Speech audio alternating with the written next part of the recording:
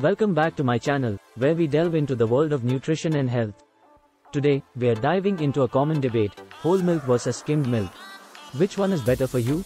In this video, we'll explore the key differences between these two types of milk, their nutritional profiles, and the potential benefits they offer. Throughout this video, we'll explore the benefits and considerations of both whole milk and skimmed milk in greater detail. By the end, you'll have a better understanding of which type of milk aligns with your unique needs and goals. Milk can be a nutritious beverage and can provide several health benefits for many individuals. However, it's important to note that the impact of milk on health can vary depending on factors such as individual tolerance, dietary needs, and overall health condition. The protein found in milk is a complete protein, meaning it contains all the essential amino acids necessary for muscle growth and repair.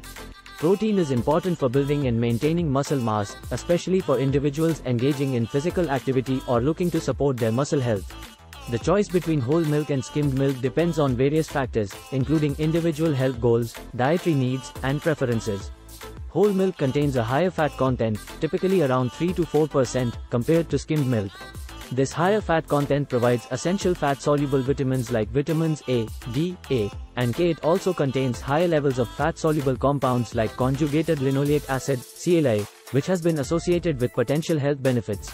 Skimmed milk has had most or all of its fat content removed, typically containing less than 0.5% fat. This makes it significantly lower in calories and saturated fat compared to whole milk. The fat content in whole milk can help increase satiety and provide a richer, creamier taste. This can be particularly appealing to those who enjoy the taste and texture of whole milk. Skimmed milk has lower cholesterol content compared to whole milk, which may be beneficial for individuals who are monitoring their cholesterol levels or have cardiovascular concerns. Due to higher fat content, whole milk is more calorie-dense than skimmed milk. This can be a consideration for individuals who are watching their calorie intake or aiming for weight management. Skimmed milk can be a suitable option for those who want to reduce fat and calories in recipes while still incorporating the benefits of milk. Skimmed milk contains less lactose compared to whole milk, making it a potentially better option for individuals with lactose intolerance. It's important to note that both whole milk and skimmed milk can be part of a balanced diet, and the choice depends on individual circumstances. For individuals with specific dietary needs or health conditions, such as those with cardiovascular concerns or calorie restrictions, skimmed milk may be a more suitable option. On the other hand, if you have no dietary restrictions and enjoy the taste and creaminess of whole milk, it can be included as part of a well-rounded diet.